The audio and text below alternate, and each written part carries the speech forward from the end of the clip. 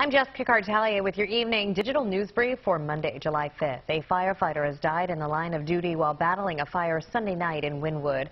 Sean DeMunich had been DeMunk, isn't it? DeMunk? Yeah, okay.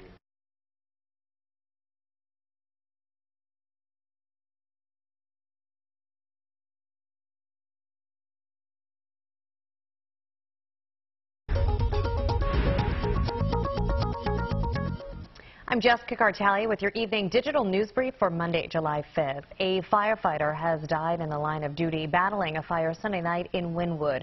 Sean DeMunk had been a volunteer firefighter with the Penguin Fire Company since August of 2019. He was Canadian and had plans to return to Canada with his wife today.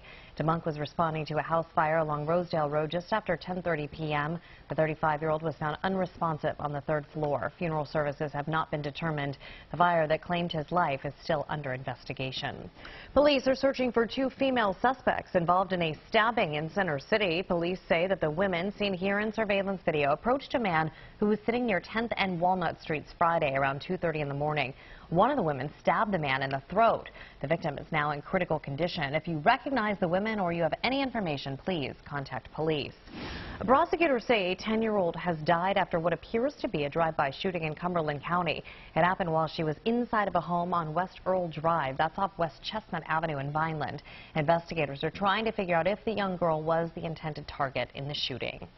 Local 4th of July festivities continue today. Eyewitness News in Delaware County for this year's Firecracker 5K. The run came first, then the annual Marple Newtown Independence Day Parade to the Broomall Firehouse.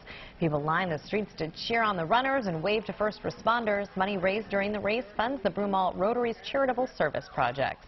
You can always get the latest on these stories and more here on CBSPhilly.com. That's the latest for the evening digital brief. I'm Jessica Kartalija.